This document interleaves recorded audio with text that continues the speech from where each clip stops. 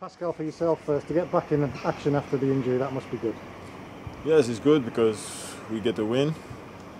We play well, and 3 points. It was the best thing is coming after I missed like 3 games, and I'm happy to back and we're winning.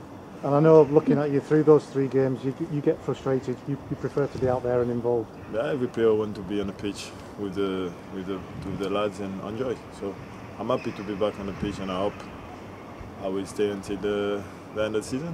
You mentioned the 3 points and the win. How big was that for the dressing room? It was big because everyone after two draw, everyone wanted to do something good at home. So we did it on Saturday, and we'll probably do it until the end of the season.